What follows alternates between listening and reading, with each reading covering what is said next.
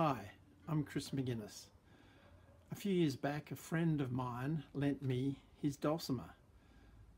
I love the sound and I thought, I've got to have one. I asked Ron Ewing to make me a couple of chromatic Dulcimers.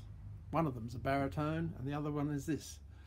Since then, I've composed quite a few original Dulcimer pieces. On this clip, you'll hear the piece Sunset, which is on my album Dulcimerian Days.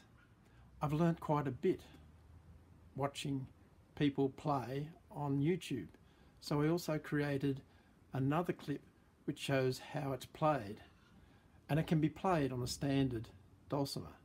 So, have fun, hope you like it. Thank you.